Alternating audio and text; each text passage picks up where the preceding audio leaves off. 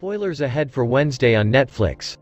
Wednesday learns that the monster on the loose is called a Hyde, something that can transform from human to monster. The Hyde is working with a human to carry out these attacks.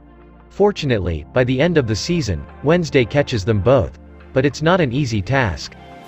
Who is the Hyde in Wednesday?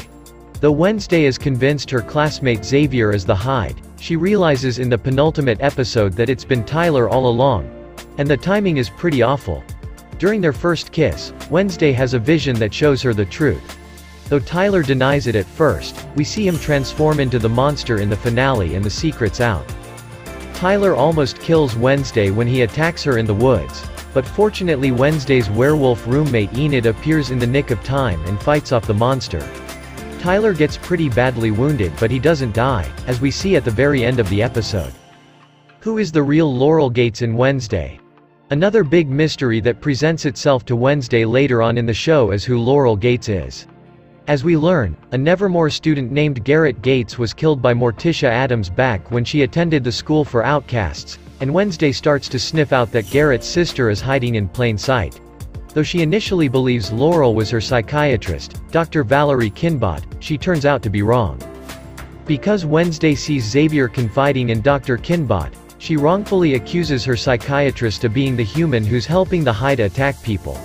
But the Hyde ends up killing Dr. Kinbot, leaving Wednesday with more questions than answers. Once she finds out Tyler is the Hyde, not Xavier, she and the headmistress Larissa Weems suspect Ms. Thornhill. And they're right. Ms. Thornhill is the real Laurel Gates.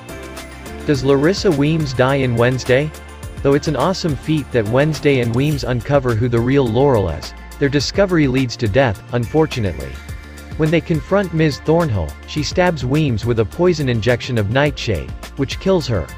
By the end of the finale, Nevermore gets shut down for the remainder of the semester and it makes sense why.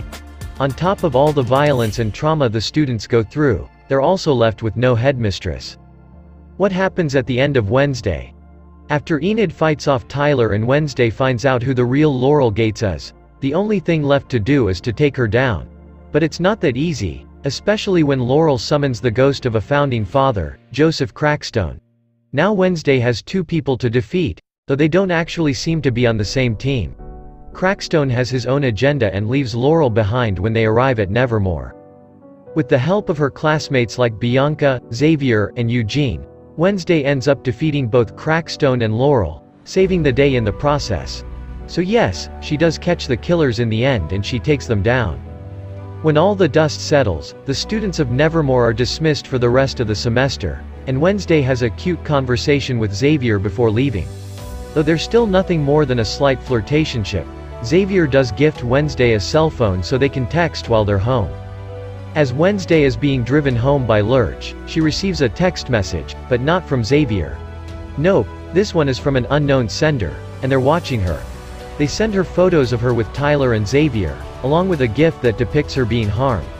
Wednesday notes she has a stalker, and she sounds excited about the upcoming challenge.